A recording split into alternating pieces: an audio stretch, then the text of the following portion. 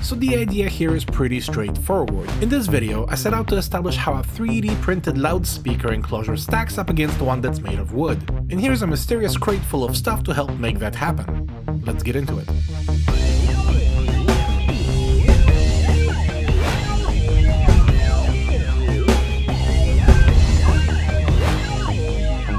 Right away, I want to keep this simple, focusing strictly on the difference between wood and thermoplastic filament, PLA specifically. I'm not interested in the secondary effects of vent resonances or any other inductive aberrations, so the enclosure that I've gone with for this project is a simple sealed container measuring 30 cm in height, 19 cm in width, and 24 cm in depth. The mounting hull was modeled to fit a single FE166EN full-range driver from Fostex, giving us a chance to run frequency sweeps across the entire audible spectrum. And as per usual, the enclosure will print in two parts that interlock with a tongue and a groove. Over here I've gone with a 0.2mm layer height, 4 perimeters all the way around, and a 20% gyroid infill representing the typical density of my acoustic prints. And while that's coming along, let's get back to the crate. Not that you can see the shipping label, but this has traveled here all the way from Copus Audio in Malvern, UK, where a small group of proper audiophiles known for their quality handmade woodwork and joinery have been doing some incredible things. I don't want to reveal too much too soon, but since I'm already involved in some collaborative R&D, some of which is relevant to the maker community at large, I thought I'd share. So, while Team PLA is already 50 some odd hours into completion with another 50 some to go, let's take a look at the opposing corner.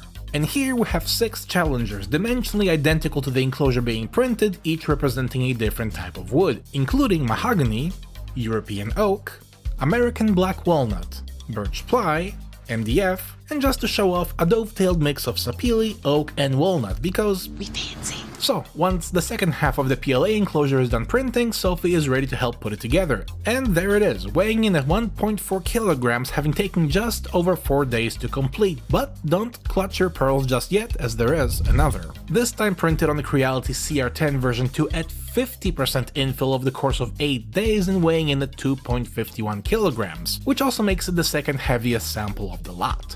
So, these are the test subjects. Now let's get to some testing. And the first thing that I'd like to visualize are the damping properties of each material.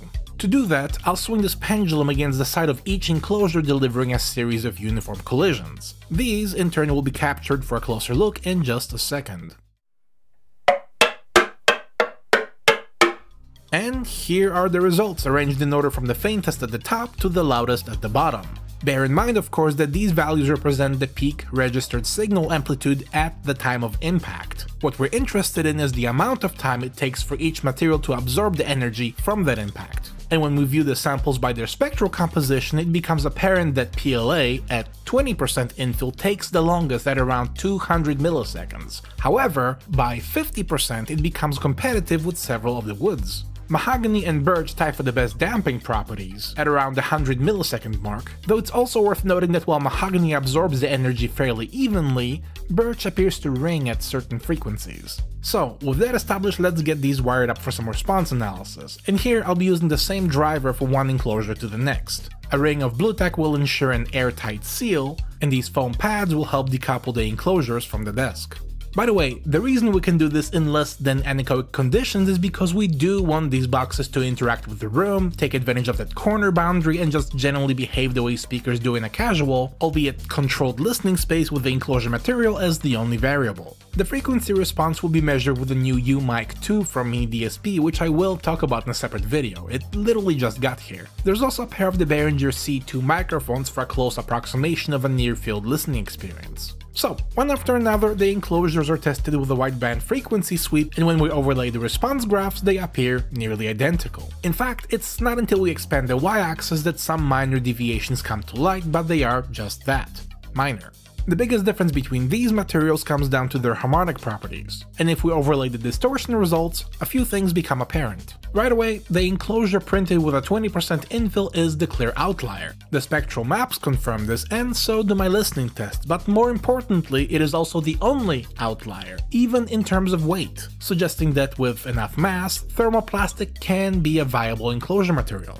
At least for the patient enthusiast. In the end, even at 50% infill, PLA doesn't quite stack up to birch or mahogany, but it also doesn't trail that far behind.